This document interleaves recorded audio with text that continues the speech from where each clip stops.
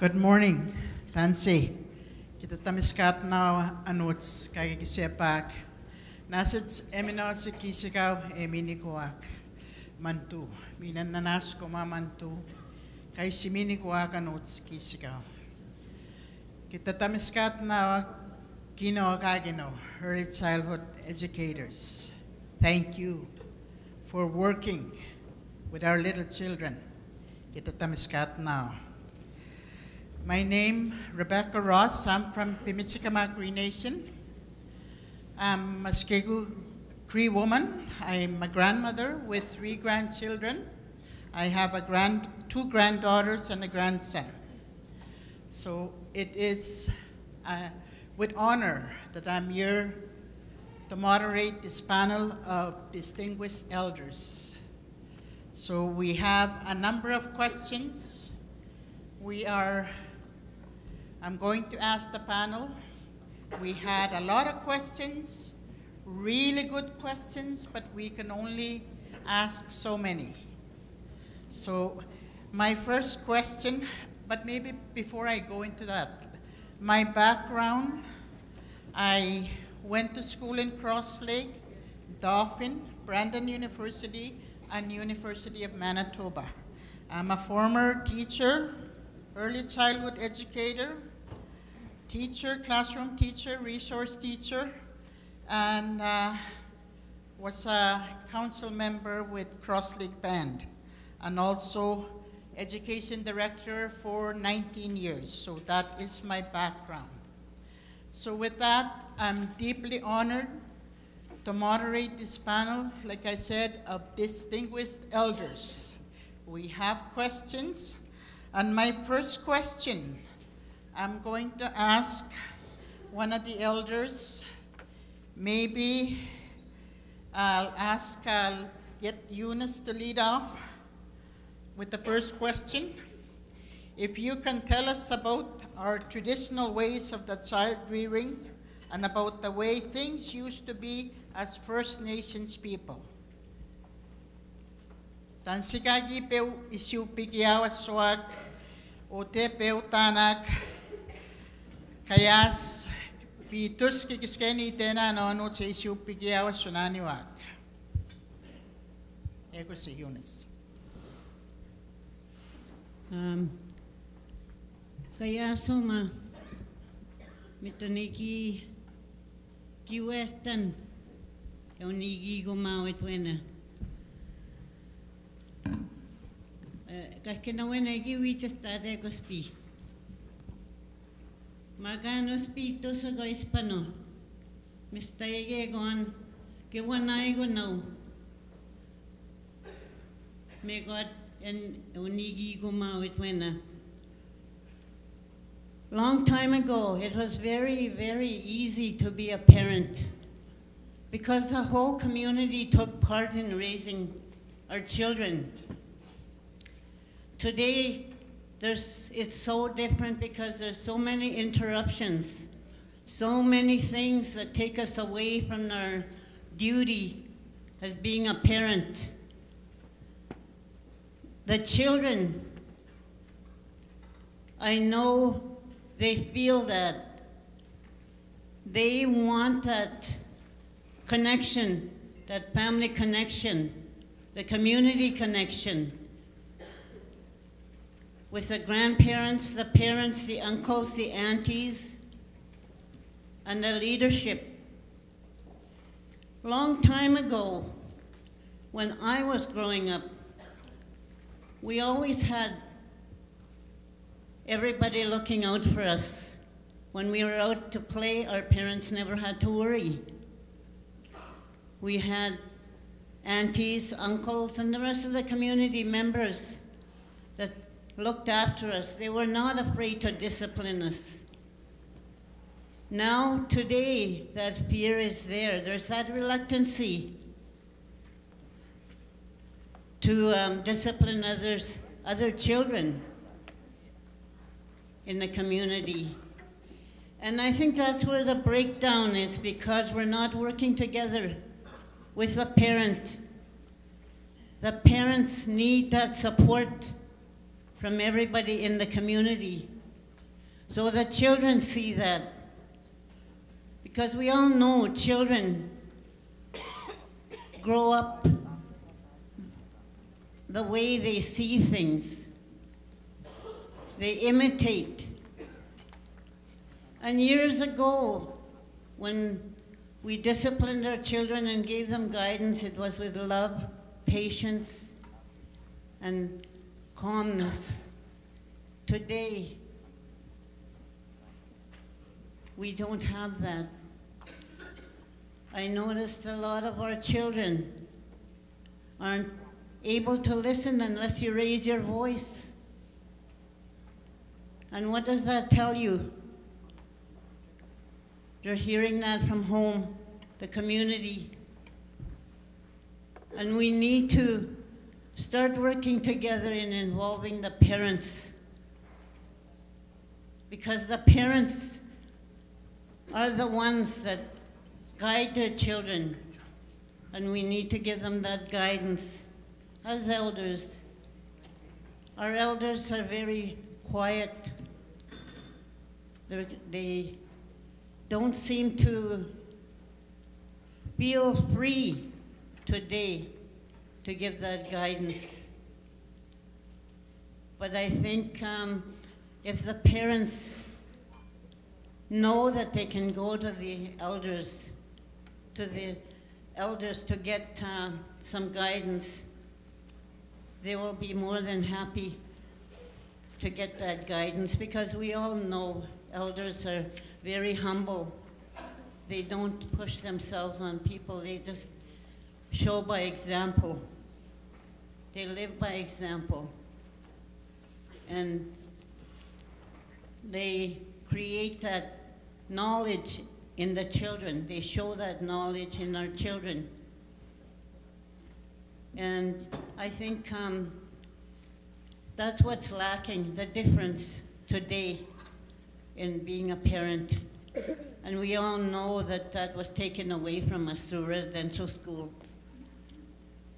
But we're on a healing journey, and we as educators need to start providing some awareness to the parents, inviting them and showing them that we need them, because we can't do it alone as teachers.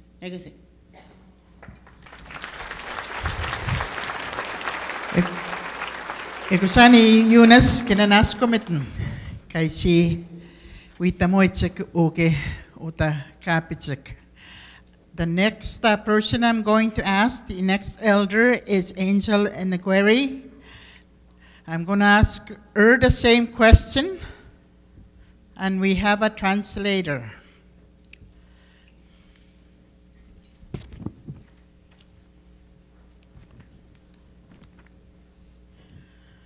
And the question we have is, can you tell us about our traditional ways of child rearing, about the way things used to be as First Nations people?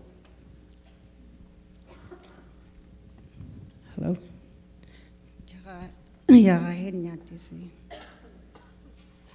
Tandu Dene sekui dani yesi. No helkuina do sekui na Dene hene.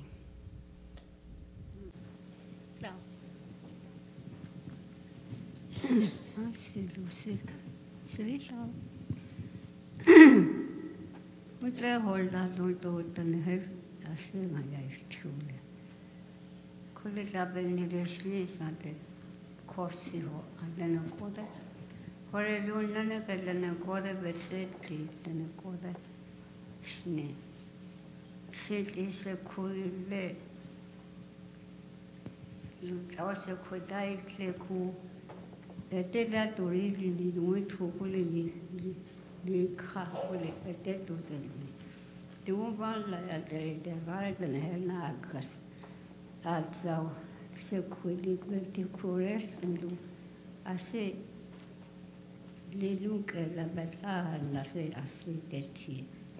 Shankuli gold lily, conculi not Alexa Cordori Lilu. To carefully know she had 200 and a quarter. estudanet ene tsena ga itegelanone estudanit tsena ga ite ya ni se la to hosi de se question tanto hosi ya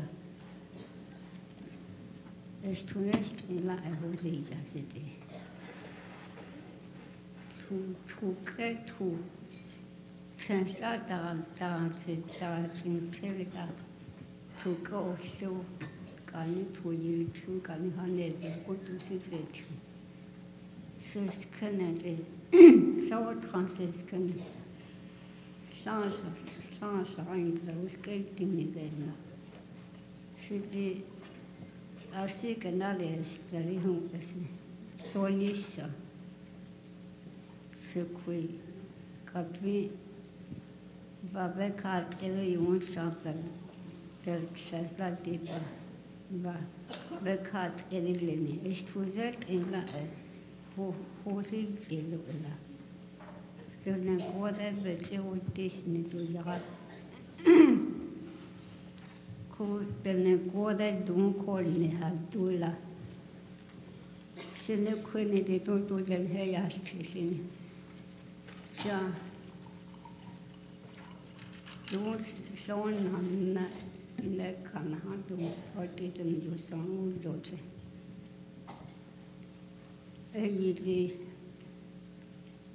Then Quadetini Hayati Kalita. Within a half and sit Jones in after Thompson in Chaya, West Ocean, West Ocean.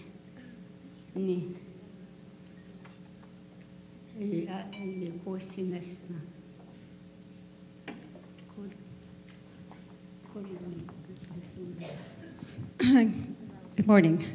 I'll do my best in translating. My mother is, she comes from Northlands Band, as well as Modas. And she grew up in a old, how she grew up is a lot different than today. She said she grew up with the wild, the land, but how she sees the world today is a lot different, and seems like young people are lost within their culture. Some of the kids today, they don't speak their language. And she said she helps and how she grew up is a lot different with the school and where she went, and it's got a hold of her, I guess.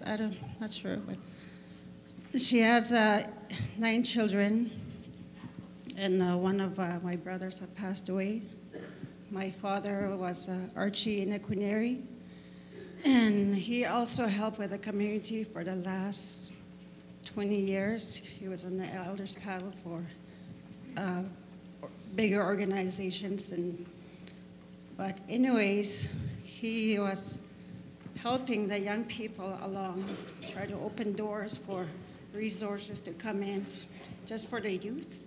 But he passed away on a job. He suffered a heart attack in Thompson, and then she's saying that she wanted to do in that direction just to help the young people. And it's kind of hard when the community is not together. How are we going to raise children? That's pretty much her aim, and she's going to tell us more. So I guess that's it. She se cuile. Muita da current will se cuile da ila. You would the anen the anen. She did had do then she's on cost ena. The dead door is the no go thing that do it with the cost as the dead door is Asewant. Seniors to no golden glass. A dead doris, it's a dead doris, don't say all this actually want dead doris. So this West niggas. Colas is to the artists at the Lagorio with source Eunice. It's no less than no Korea. Say, that back high contest table to tourist till you need the for out to it was on it. What a Lord in Seneca Huldote. Don't see what's an afternoon. That three years at Adana will test in no lesson. We are the Lagorio will say what you know her dealer. Ned Darlahan Ellie will tell her. You can put it so I tell them what will so deadly. Ella lui si dà schippa se panatore in casa put ice massi nestas. She's just she commented on the education part of the system. When she grew up, there was no there was only one language that was taught. And there is no education, or there's no TV, there's nothing of communicating with the society. Growing up back in those days is very hard for her. And all she wants today is for the young generation to gain more traditional values and to not to lose that culture, not to lose a language. And when she was a teenager, she said she was very scared to ask for stuff, request for stuff under her grandmother. And today it's not like that. Kids want an iPad. Okay, I'll go to Walmart. But yeah, today it's a lot like she wants the youth, the best for the youth, and keep up with the traditional values and other aspects. She will talk again when it's her turn. Merci.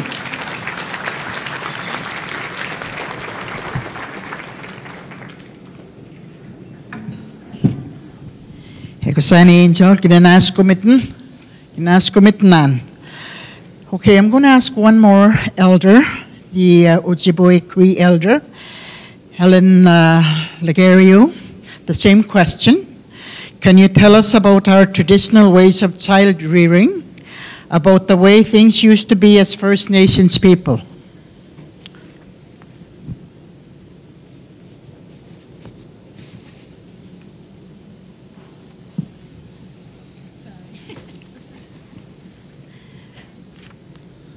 Good morning, everybody.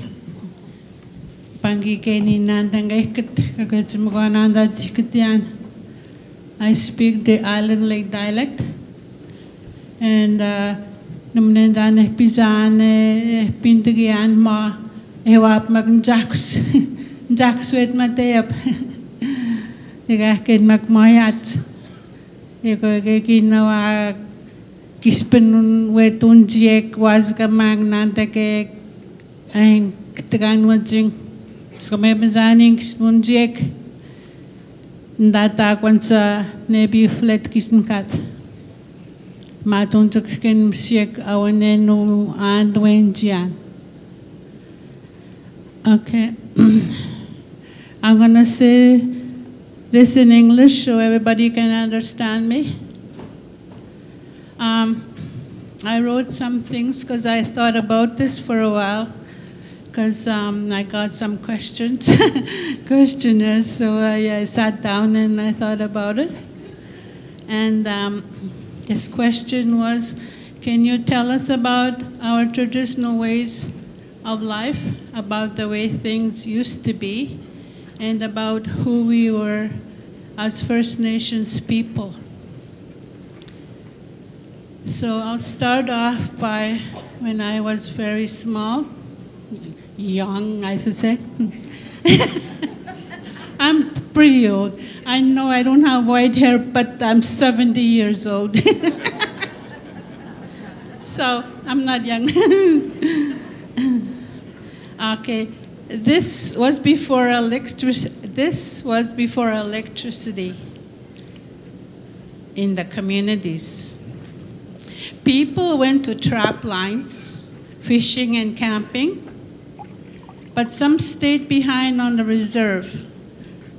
Everywhere they were, everyone would contribute to preparing the shelter, both outside and inside the shelter. They would gather firewood for cooking and keeping inside warm. The men and the boys went hunting. Sometimes women and young children set snares for small game. The women also prepared to receive whatever the men brought home, like meat and things like that. In the summertime, there would be fish for the family. The big game, such as moose, would be shared among all the members of the communities. In the summer, everyone would go berry picking.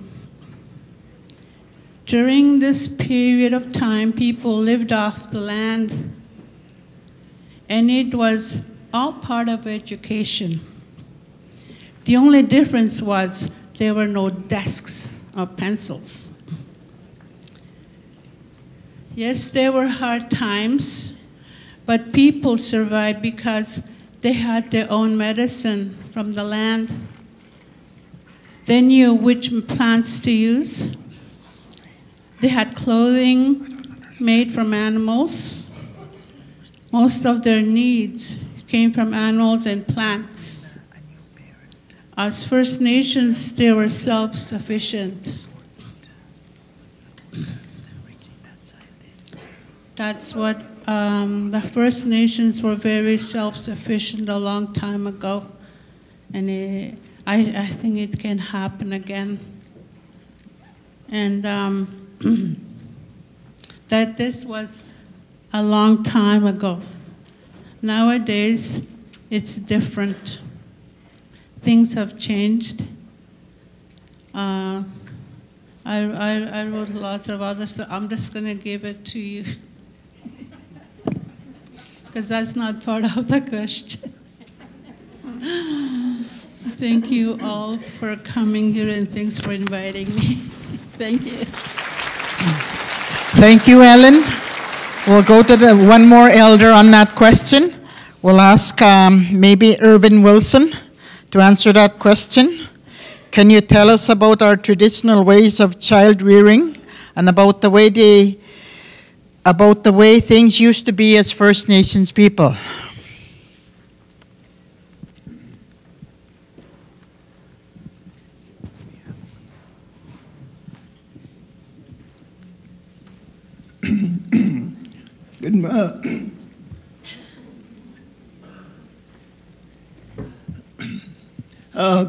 Good morning, everyone. I guess the question is, one of the things that I find out that when we were young, I was sort of the one who went out in the land and brought home small game. I grew up without a father. I only had a mother. And my primary job was to bring in game. And a lot of it was small game. Rabbits, chickens, fish, beaver. one of the things that we realized is we were connected to the land in our traditional ways. We looked out at creation, we saw our livelihood, our food, our provision was there. And the thing that we had was, we had values. We had values that was, I believe, that became a part of our lives. When we ate, we all sat at the table. We shared as a family unit. Today, we don't have that. We hear about the term engagement. And one of the things I really believe in, transformation will only come through the spirit of collaboration and community engagement. In our early lives, we had community engagement. Community engagement has to become a very foundational framework of our development and education. When I look out here today, I see history makers, I see world changers. I see people that's going to contribute towards a framework, creating a framework, so that our people will maintain that resiliency. When we are disconnected from the land, we lose our identity. If I was to ask the question, what are the two most important days in your life? If I was to ask that question, we would kind of think. But to me, and to our ways of life, is the day that we were born, and the day we found out why we were born. Because we have our children, they're asking themselves this question: why am I here?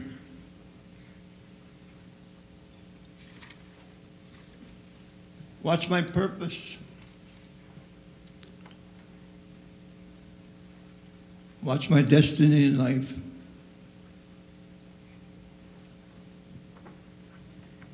And we have drifted away from, I like to call it landmarks, ancient paths.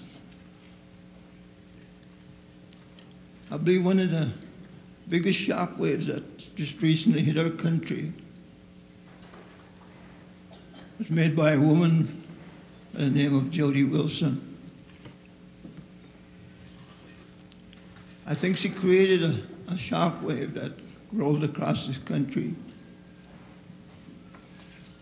And one of the values of our people were brought to the forefront.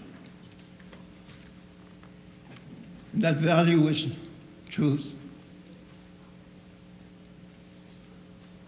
And that's a landmark, that's an ancient path that we don't divert from when we are building our communities.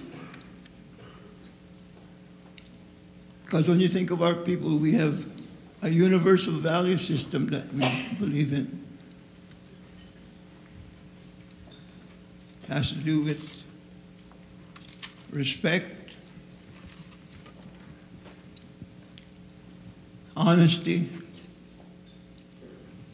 humility,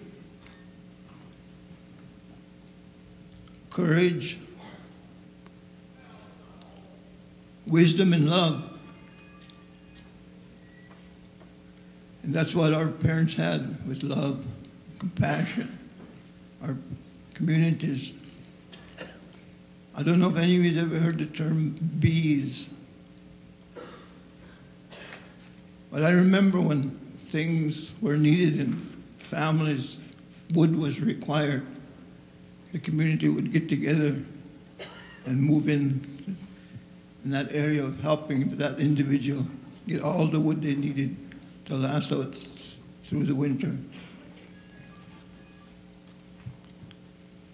If anybody needed a cup of sugar, we would borrow a cup of sugar.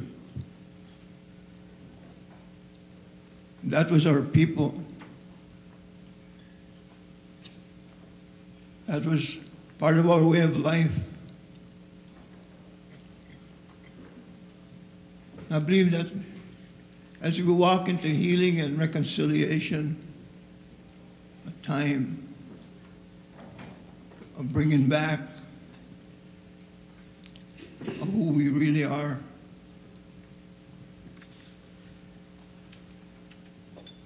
We will grow. We will take our place.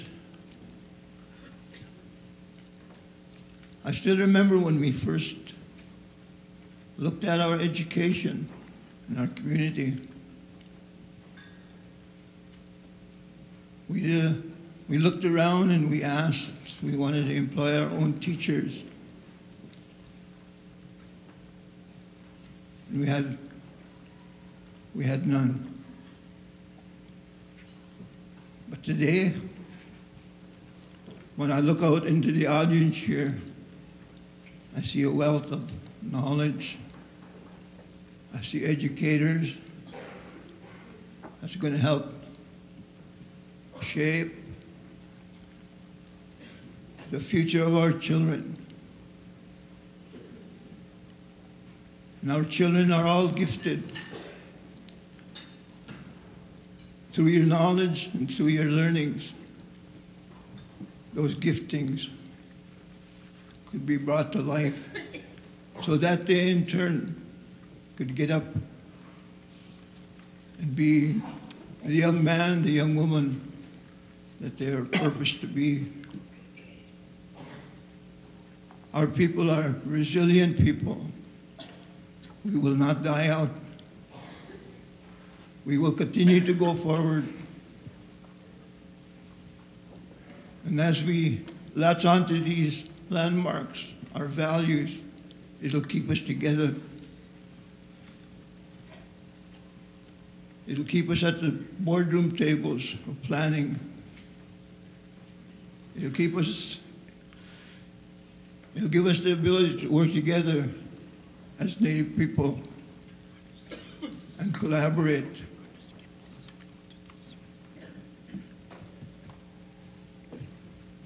And walk into our future.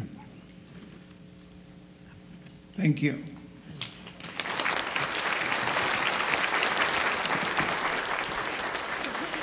Thank you, Irvin.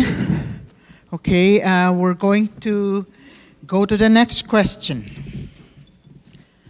I'm going to skip some few questions, and I'm going to ask Ruth Norton the question of what role can elders and knowledge keepers play in teaching language and culture?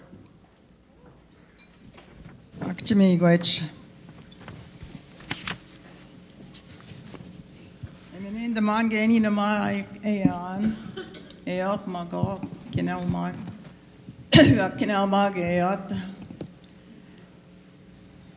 ogo kagi pisha ot sagi ngunche nanakumak tago gave the paw o pasqueak nanakamak gave gozesani shete ki aya kamachat chimi wech dinak egi shawini maot shigo ogokina umaga ayamat ke nanaway maganak chimi wech kitanim Egi Pishai Kuma. Shigo Nine Nindaman. Pigobinonchi Chikendang Chinishnabe Mut. Chimashki Gomot. Chikendang Gae. Way a goiti win. Up pitche. Mi ye chikendamot. Mi ye anish. Kagito tamot me wisha. Kchinishnabek. Monyashak magi bijawak. Ugi kwechmo anine. Kagite bendamot oike. Chinishnabek. Misa tashye. Kajituat treaties. Minine nendaman iktad sianchiga. Bigo abino unchi chikendang ogonene. Tago ye gagi sesek. Gagi pi sesek sagomikae. Bigo chikendamot ki not. Che kanona ek. Kina omao ani gabi se sek. Apiche mi yen in the nendam. Chicken the mot gibinonji and sak habinonjiak. Poshkege. Shkayan sak kakwe. Anamiawat. Kakwe. Nishnabe mot. Mige. Chayawat. Shawanim. Kinaumam. And I don't think I'm really answering her question, but I came here for a purpose, and that's because as a former educator, and I've been in education for over 50 years, I believe that the language is very important, and I believe that it goes with our treaties. Every single child across the country, and especially in our areas, Treaty 1, those kids should know what Treaty 1 is and what exactly happened in Treaty 1. They have to know when they're 1, 2 years old, 5 years old, I own this country. There is no way that they should not know what the treaties were.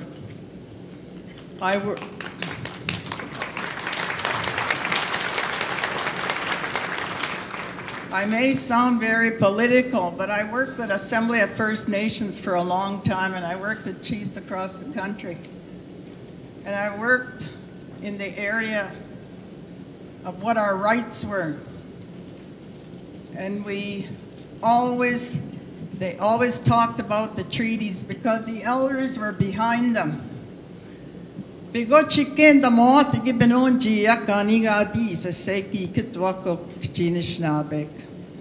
an old man from Onion Lake, Saskatchewan. He couldn't speak English.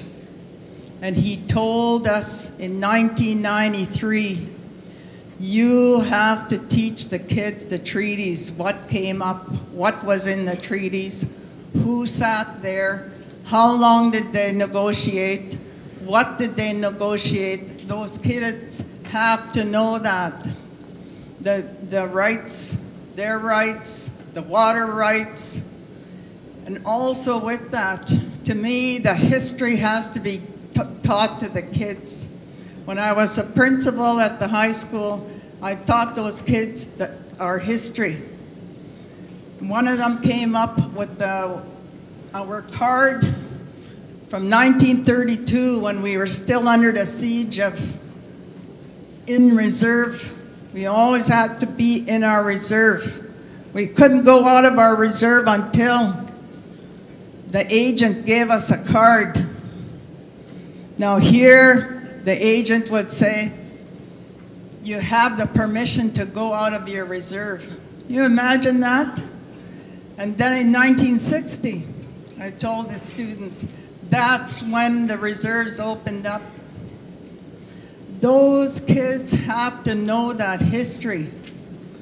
Why it was that our people who were fishermen, and they even had to have a card to go out hunting, everything was right there that they owned. They had to ask the agent. And so that history has to come out of our schools. No one else has that responsibility but you. You are the teachers, you're teaching the kids, and they have the right. If there's ever a right for our Indian kids, our Anishinaabe kids, our Cree kids, and they have the right to learn what the treaties are all about. And they have to learn the history. Because when they go into the universities have their own way of telling history. Half of the time I don't believe them. Because I know from my parents, my grandparents, what came about. And I'm old enough now to say that I experienced that when we were locked in our reserves. We were under siege. And that was after the treaties. Those children have to know that right from the time that they enter kindergarten, grade 1. I have a little granddaughter, great-granddaughter. The Creator gave me I wouldn't say replacement, but someone who was like my son Derek. And her name is Gemma Fontaine. Anishinaabe mo sigo ay question. She knows what I'm talking about. She's 5 years old and she's able to talk to me. But I'm teaching her what her rights are, where she's from. So to me, as an old-time educator, those are the two things that are most important for our children to learn. The treaties, and the history, and the language, 3. So to me, until my dying breath, I'm going to be telling the teachers, Anishinaabe, tell the kids the treaties, their treaty right, and tell them our history. Those are the 3 things that they need to know. Amen. Thank you, Ruth. We're going to Modeste next to maybe answer that question. What role can elders and knowledge keepers play in teaching language and culture?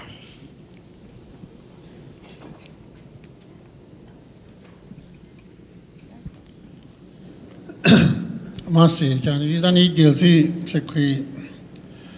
Randa yel tila don secretary don el canorion secretary canadidation. Atu secretary dioli da noni da asna disi kezin hultasi. Di atu secretary honil can atu bechanyo beyatio. Nizi datu asna di darat dinisi eira no hotel karhu si danestan hade no hakosi ha. Okay, my name is Modeste Antsanen, and when they did the background, they only say my name and where I came from, because I didn't really know I was supposed to put all that background in there, what you have done. So I'm just going to say a little bit of that. I worked in school for 20 years as a teacher assistant. I went to Brandon University and University of Manitoba. I have 90 credit hours. I never finished. I did 90 credit hours through to my education. But in 20 years, I taught like Taekwondo, which right now we have over 30 black belts. I work with junior rangers, and I was a ranger, which is affiliated with the armed forces, and junior rangers are more like cadets that they have in the city. And also in school, like I worked 20 years and I work in industrial arts. I was also working in the gym. I was all over the place, and my main thing was outdoor education, but now they call it land-based education. So I did that for 20 years, because before that I used to work in framing on carpentry for 6 years. So I work in industrial arts, also working with so I've been all over the place with the school, and before that I was like in commercial fishing and also trapping for about 13 years before I got involved into the school. So with all that experience, I always focus on what was important to me was culture.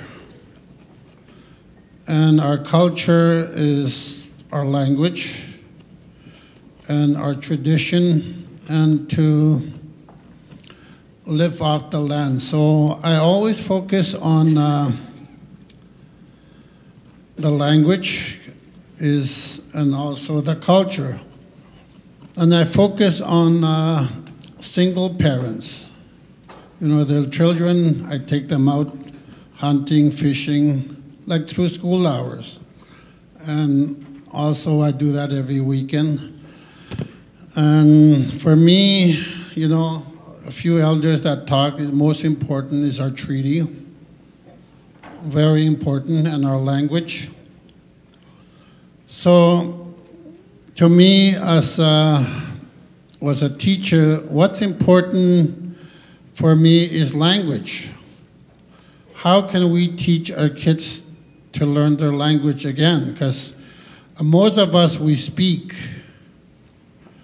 and in our language, but you know, I notice when we're speaking, sometimes we use English and our language together, and most of the time we say things like nouns, we say it in English. So for example, you know, one time I went to a classroom, this is before when I was still in school, like working, this about 10 years ago, I went into a kindergarten. And I point to a chair and I says, in my language, I says, Didi Laulia. And the kid told me chair. So I started listening to people who were talking to little ones and were saying nouns like, you know, like objects. We say it in English, like door dating tea. So door dating tea like means close the door, but already we say door in English. So for the little ones, they're like sponge, you know, for them that's their language. You know, that's a Dene word, you know, door or chair or spoon, you know, spoon causing tea.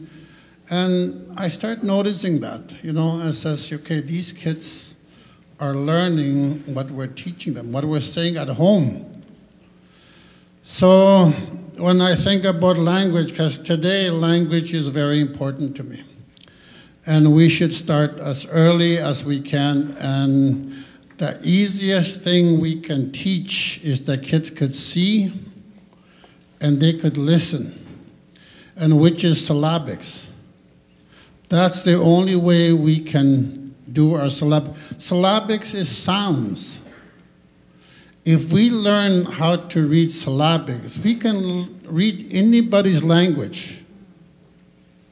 You know, we can even read Chinese language because it's a sound. We can even translate Ojibwe or Cree or Dene, you know, because we can translate it because it's written. So if we start teaching, if we really want to survive with our language, the best way is syllabics. Because it sounds, and it's easy to learn once we start teaching them. And the other thing is culture, like the elders are saying, our treaty and our history is very, very important. Because I come from Treaty 10. We have to teach our kids what is Treaty 10, because it's different from Treaty 1. Because we don't have farms, we're hunters and fishermen. Nothing grows up north except tamarack or evergreens, because the time is short and our trees are small. Because a friend of mine used to tease me in Brandon. He says, "You come from the little sticks," Okay, so just wanted to say that's a thing about language and culture, because our culture is, without our language, we're nobody. And our culture, you have to learn how to fish, hunt, and survive, like shelters.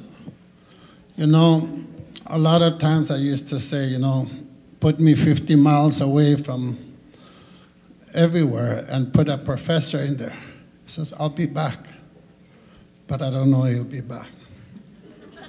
So you have to learn both, if you want to survive in a city, you have to have your education. But with that, we should have our language, very important to teach our kids, the little ones, and our culture.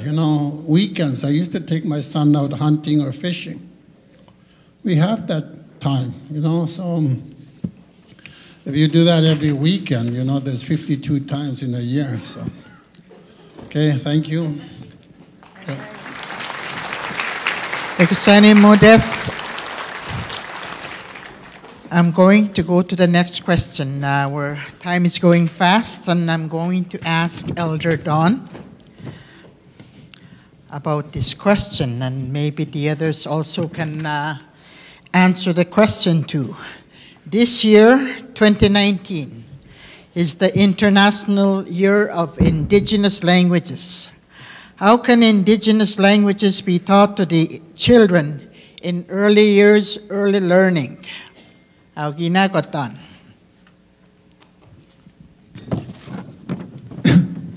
Thank you. You should teach them right away.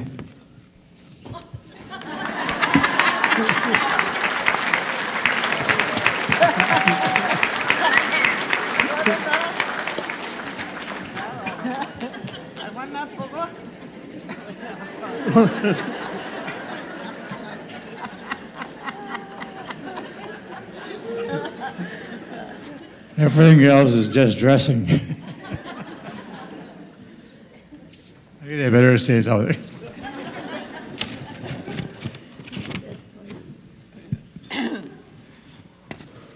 When I first day of school, Norrie House, I was 9 years old. I tell people I was 6 feet, 200 pounds, 9-year-old. Then I saw a 9-year-old. I said, "Oh, I guess I was lying all this time."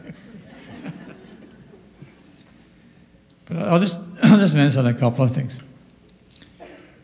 One is that when I started school, there was only one language that I knew, and that was Cree. That's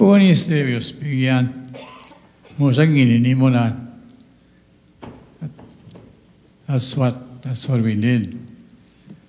Cree was the language that we used at home, and Cree was a language that was used in the community. And so what in the community when I was growing up, I certainly knew everybody in a community that the small community that we were on. It's called Robertson Bay. For those of you that are, I think there's one or two Norway House here. It's called Robertson Bay. If you talk to Robinsons, they'll say, no, it's not Robertson Bay, it's Robinson Bay. So I said, well, I'm speaking right now, it's Robertson Bay. And I also knew almost everybody within a distance of where we lived. And certainly most of my relatives at Rossville. Rossville is the main community at Norway House. I knew where my family came from. I know who my relatives were in those communities, and occasionally we even met them. One of the things that's been mentioned is that there was always communication between the people and between the communities. And even in the old days, sometimes the family had put their family together and they'd go visit Cross Lake, Oxford House, and wherever else you could get by canoe. And so when you talk about what should we teach, I think we teach about our family and our friends and our relatives that live in the other communities. Because one of the things that I find happening, and I'm getting old. Okay. I was looking funny because I dyed my hair.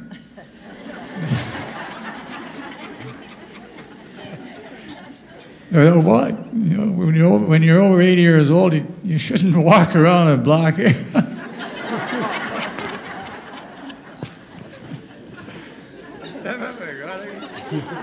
I can tell you, I take 80 years to tell my story. Anyway, so I'll say this. But I knew what I want to say. I knew what was happening in the community. I understood everybody in the community, and everybody in the community understood each other, right? So my knowledge base was very deep, very strong, and very communal, right? Whatever that means. I use words I don't know what they mean. If I don't say anything, I can usually pass it over because people don't want to sound disrespectful. No, that's not a word. Anyway, so I knew all this. I had all this background information about my community, all those things that people have talked about. Those are the community. Those are the things that happen in the community. I never, on the time that I was growing up, saw a checklist that said, this is how you should behave. Right? I never saw a thing like that. I don't know if anybody else did.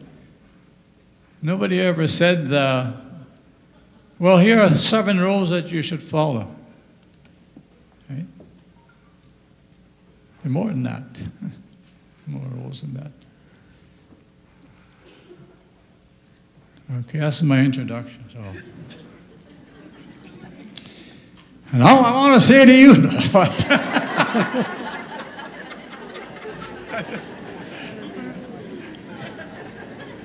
I'm also a theologian. When I start, first day of school, this is where I was going to start, right? I got lost myself. By the way, I like it. One of the secrets, I'll just reinforce what you said, right? One of the things that we really need to do is involve parents in the education of their children. The first day of school, I was 9 years old. I was 7 feet tall, 400 pounds. No,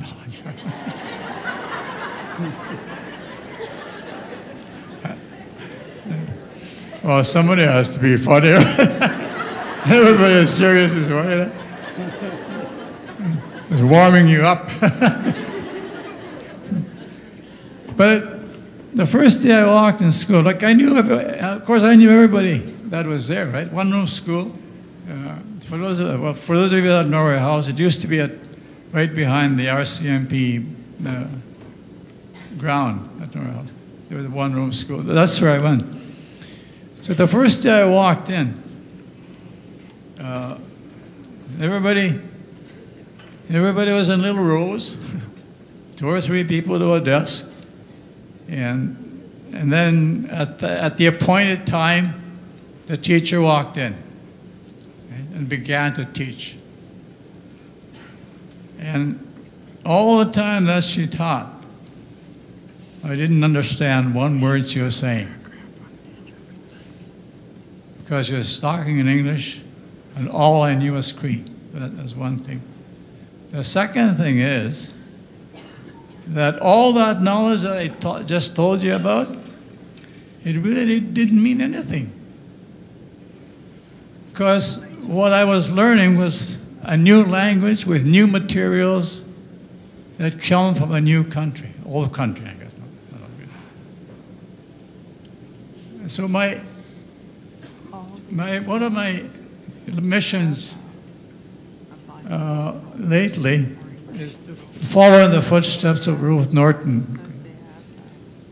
I want to pay respect to Ruth because he's not listening to me, but that's okay. I'll still talk about her.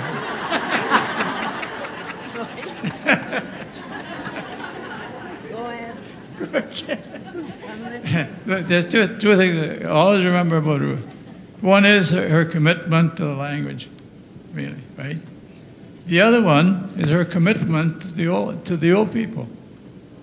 When she first started the Manitoba Association of Native Languages, there were 60 people from almost all the reserves in Manitoba that was a part of that development.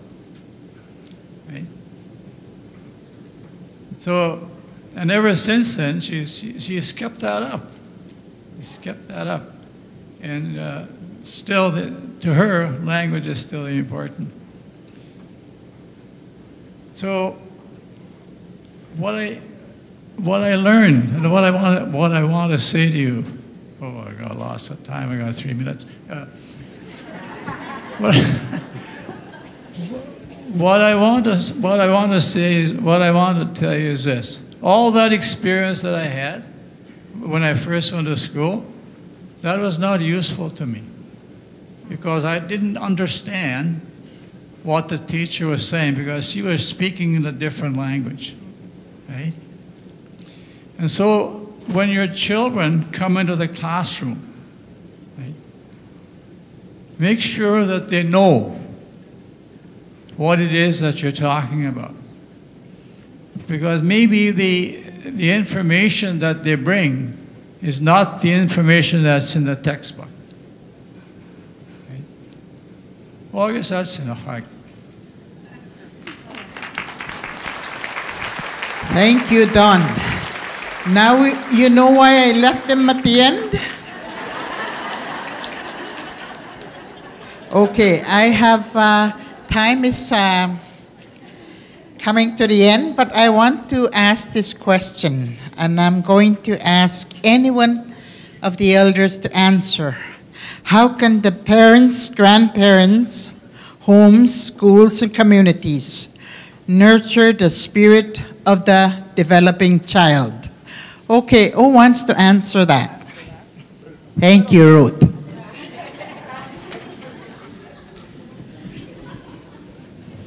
Well, one of the ways, I know all of you know ways of encouraging the children to learn the language and so on. But I think if you have programs such as immersion's the best way, or the bilingual one. At least you give them something to go home with. Why I'm really big on immersion is because you have the ability to have the grandparents come in, because they're the ones that have the language, and also the parents themselves. They come into the class, and they help the teacher. And you may have people that right in your schools that are very good speakers that'll come into the class as well, because it's an immersion program.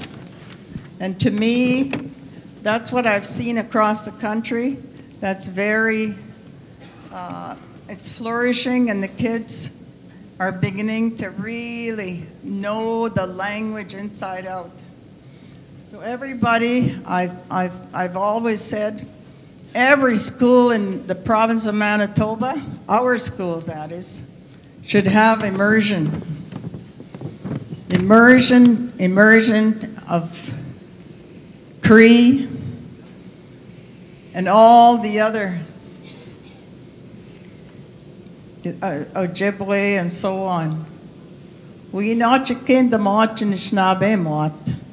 So you start off an immersion program, or you could have a bilingual program to integrate them into the language, or if they only speak English, you integrate them into your language. And the elders are so important when you start off your bilingual program. They're the ones that know the language. And I've seen it in the Paw, I've seen it in Blackfoot country, Mohawk country. They have their immersion. Up north, they have their immersion programs, and they're successful. The kids are learning their language, and I'm a real fan, that's what I think we have to do now. Not only that, but you have to be really strong. The parents, most of you are parents here. Go to your councils and whomever runs your education. Go and tell them that you want immersion programs. An immersion program is the key for our kids to learn within the class, because our kids are going into class anyway, and why are we still teaching them in English? You know, they're going into class, people are still teaching these little grade 1s English. You should be teaching them your language. Teach them right up to grade 8 if you want. But at least they have to have a basis, a foundation for them to know who they are as Anishinaabe people through their language. They're going to have English all over the place anyway. On TV, wherever they go with their parents, there's English. It's all over the place. And I think my last point is going to be we should be like the immigrants that come here. They keep their traditions, they keep their language, and they make sure that their kids know about their old country. And we have to do that. Thank you, Ruth. I'm going to get Eunice. Eunice, so I think she wants to say something. I couldn't see, so I was looking at the screen over there. No, but I really would like to speak to that as well, because over the years, we're losing our language more and more. And Ruth and I have been working on trying to revive our language for many years already. And the biggest mistake we make is that we pay lip service to it, but we don't practice it. I think we need to start getting serious and teach our children the language through immersion programs. I taught immersion 1 year to kindergarten and nursery. And you wouldn't believe those kids caught on so fast. to the syllabics. But one thing that didn't happen was it didn't continue to the next grade. We need to be consistent about teaching our language. It's so important that kids know who they are so they can have that pride and that foundation of being a Cree child, a Dene child, Ojibwe. It's so important. We can't just sit back anymore. We need to have our daycares be total immersion. Before we lose all our elders, the elders now have to be encouraged to be involved, and they will be once given that opportunity. It's so important. You know, my heart just breaks sometimes when I look at these children, and even the older people. They want to learn Cree. They want to learn who they are. That need is there, that desire is there, but we're not giving them that opportunity. We're not giving them the tools to learn the language. You know, when I started school too, just like Don, but I wasn't as big.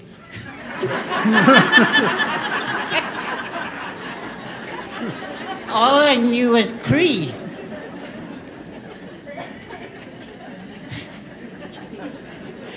And, you know, I felt so good. I was so proud of who I was before I went to school. But when I did go to school, all that was fading away. It was not important in that building where I was. My language was not allowed. It was discouraged. And we need to start letting the children know who they are, the foundation of who they are as our First Nations people. And that we can do that through our language, our culture. We need to start really being serious. And our elders are the ones that are going to have that. They're going to have that. They're going to be able to impart that tradition and knowledge to the future generations, and we need to start doing that before it's too late.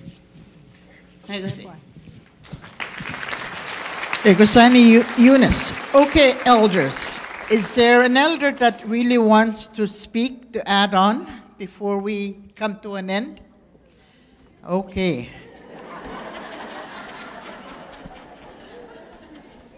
You started laughing before I even. I want to reinforce the language, but I want to also reinforce the strengthening of the family. If there is something else that we should work on really hard, is to strengthen our family relationships. There was a time when it was a family that raised a child.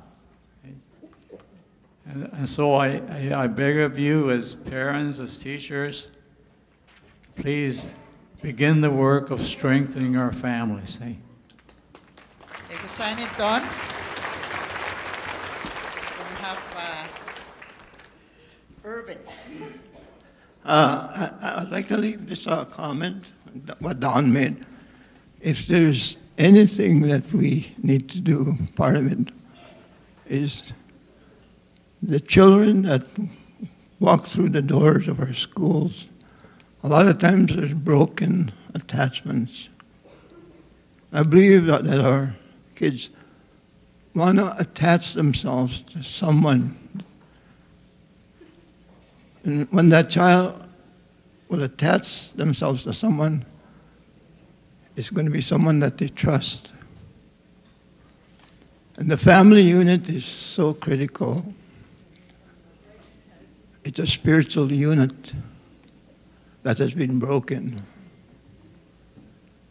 And That's why we see isolation of our children sitting in a corner. There's broken attachments and they're looking for someone to attach themselves to. In regards to the language,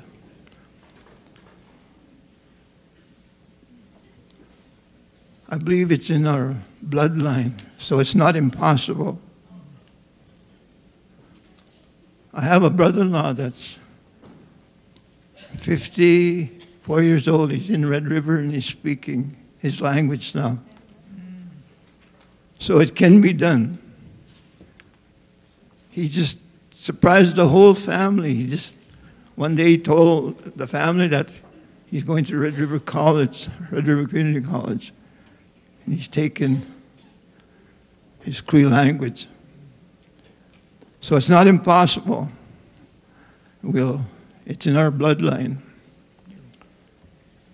But the attachment is so important. And as Native people, I had the opportunity to listen to Chief Dan George and also meet him. And Chief Dan George said, the white man has something that we can use. And he encouraged us to get a hold of it. And he said, it's education. It's a tool. It's a weapon. And we could survive. We'll be able to survive in both worlds. And I like that. Thank you. Ekusani Irvin. That concludes our grandparents panel. We could have gone on and on.